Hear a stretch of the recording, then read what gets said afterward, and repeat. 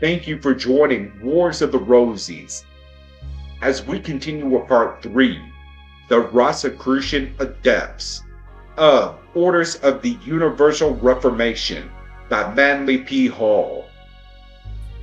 The Rosicrucian Adepts, the Society of the Rosy Cross, which came into prominence in the early years of the 17th century, presented unusual difficulties to historians of that period. Although Rosicrucianism exercised a considerable sphere of influence, and an extensive bibliography has accumulated relating to the subject, there are few facts available either about the society itself or its individual members.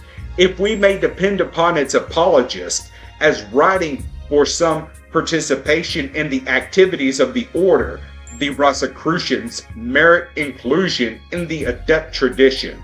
Unfortunately, it is impossible to distinguish with certainty any of the inner circle or sovereign body of the Brotherhood. The names often associated with the original society are Johann Valentin Andreae, a Lutheran theologian, Robert Fludd, an English doctor, and Count Michael Maier, a German intellectual, man of letters, and physician to Emperor Rudolf II. Although these men did not claim actual membership in the society, this circumstance is not in itself conclusive negative evidence. Each in some way directly identified himself with Rosicrucian projects and sought to advance the objects of the order.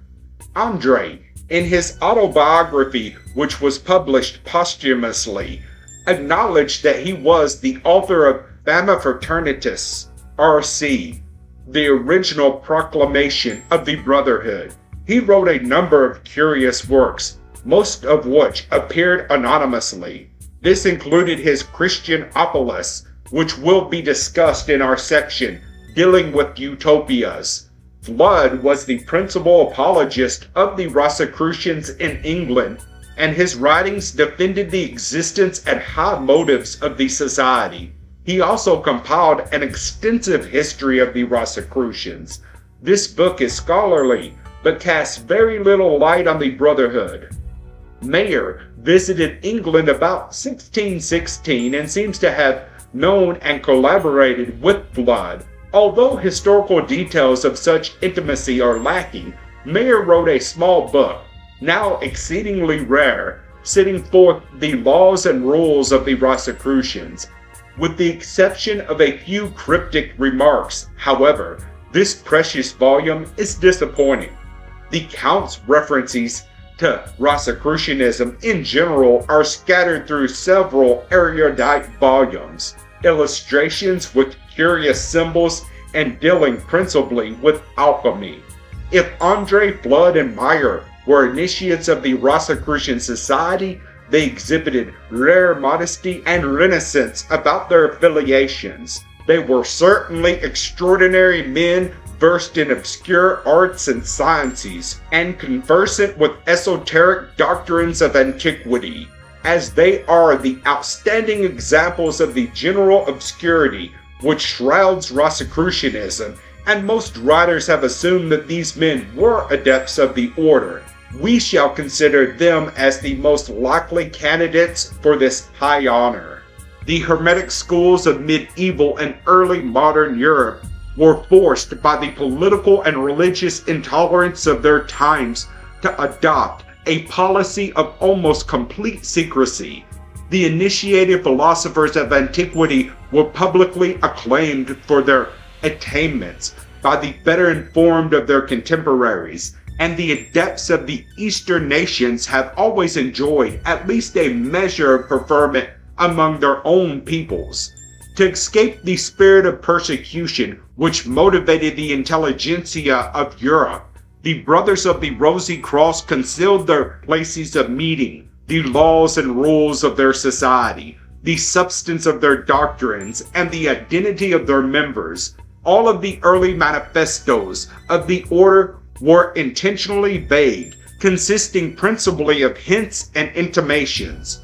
and the published works attributed to this school of initiates were made up in the main of symbols, emblems, and allegories meaningless to the profane. The first proclamations of the Rosicrucians did not appear in print form until 1614, and within a year a number of vigorous opponents had arisen, motivated by a variety of prejudices. These sophists sought by every means in their power to vilify and destroy the mysterious society, as not one of these adversaries had ever met or even seen, so far as he knew, a brother of the order. The attacks were, of necessity, directed against such statements of doctrine and policy as were contained in the original manifestos, the Universal Reformation, the Fama Fraternitas RC, and the Confessio. The printer's ink on the Fama and the Confessio was scarcely dry before Andreae, or Libavius, the principal of a college in Coburg, had 2 ponderous folios in good Latin, loaded with abuses against the Brotherhood, ready for the press. Under the gentle heading of well-meaning reflections, he points out from their own texts that the Rosicrucians advocated broad reforms in education, religion, and government.